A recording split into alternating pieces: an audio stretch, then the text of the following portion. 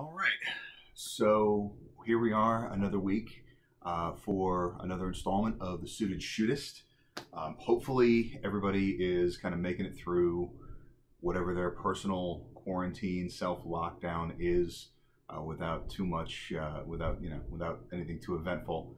I know a lot of folks are going stir crazy, so hopefully this at least gives you a little bit of a distraction.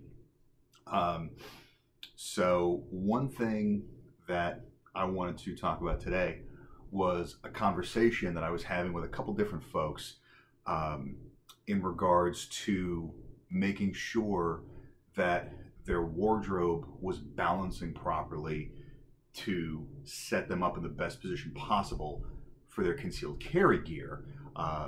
There's another guy out there, Jeff Mao over at Tenacore, who puts out some great content on Instagram that talks about how your clothing interfaces with the rest of your carry setup. So if you're not following him already, absolutely do so.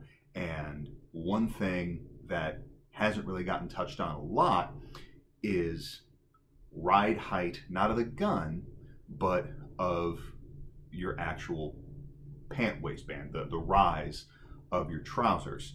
For some folks, this is probably a completely foreign concept because a lot of dudes are unaware of the fact that the distance between the actual crotch where the legs split to the waist of the pant can differ. And that's what's called the rise. And where that rise is important because that's going to position the grip of your pistol. In addition, it's going to determine where it is on your body and how you're shaped is going to come into this as well. So the first mistake that a lot of folks make is that they don't wear their pants at a proper height. So since I'm new to the YouTube space and am basically a desperate whore for followers and likes, I'm going to be getting naked for you folks. Let's see what that does. What we're looking at is when it comes to the actual waist, a lot of guys, especially if you're not in your prime athletic build, tend to have a little bit of a squish in the midsection. And what most will tend to do is they'll ride the waist down below the belly because they feel like that's more comfortable.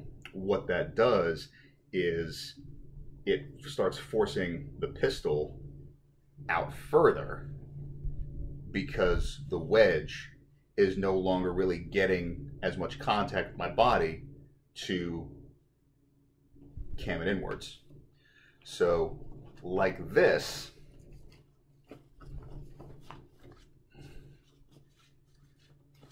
it still conceals okay, but especially you can kind of start seeing as I turn, the grip is a little bit more visible. Whereas, and not to mention the fact that at this point, my gut is pressing the gun into my body, and so it's creating a hot spot down against my leg and my thigh. If I wear these at my natural waist, my belly button's about here.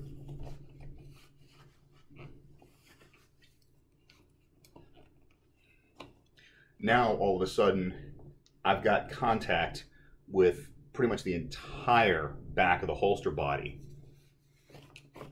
to the point where this becomes a lot more concealable. And just to prove the point, this is my daily carry 19. That's a full-size 17 mock-up. Even that is still pretty much gone. So it's just something to keep in mind is that whenever you get your pants on, you want the crotch of it up in your crotch.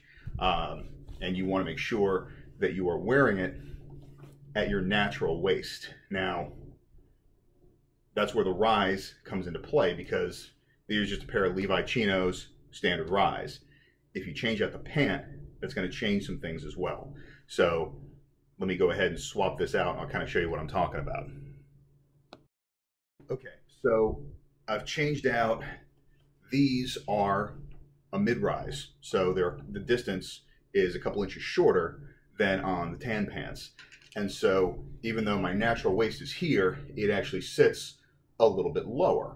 So for me personally, I prefer a mid-rise, especially if I am actually going to be tucking my shirt in, just because I tend to have a fairly short torso, and so it helps the visual balance just kind of even me out.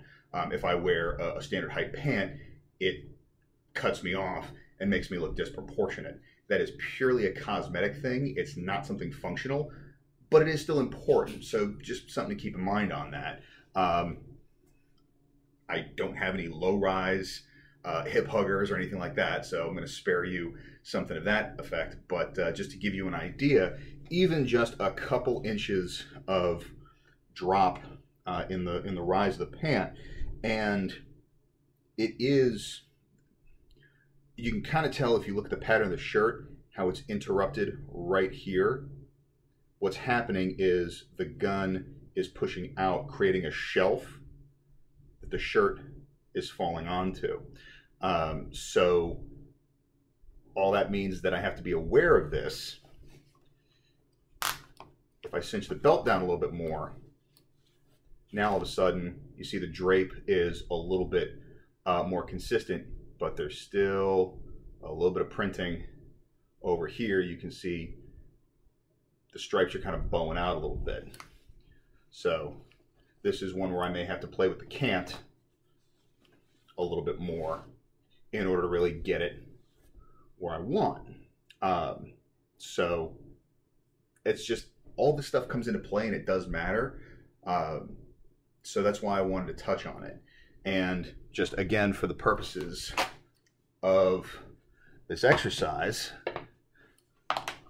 go with the full-size gun. And again, it's not too bad. If you know what you're looking for, you can still see that it's there. I mean, there's a reason I don't carry a 17. I feel like that extra grip length is a little bit too much for me to carry as discreetly as I want. Your mileage may vary.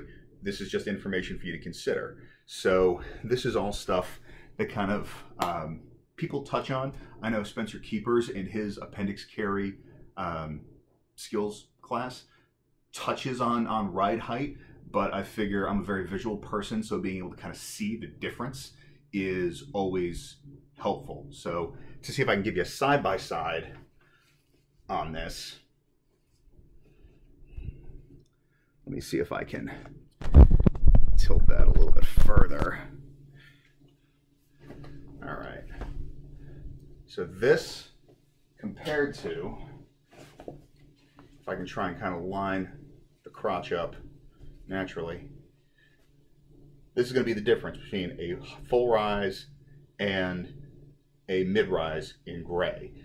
Just something to keep in mind, because again, depending on your body shape, one might be more suitable for you than another. And especially with all of us holed up kind of under informal house arrest and eating our anxiety, at least for the next few days, your body type might change a little bit. So even if this information wasn't wasn't germane to you right now, in a week or two, it might be a little bit more useful. So like I said, hope it's useful. It's just something that I haven't seen anybody really delve into deeply.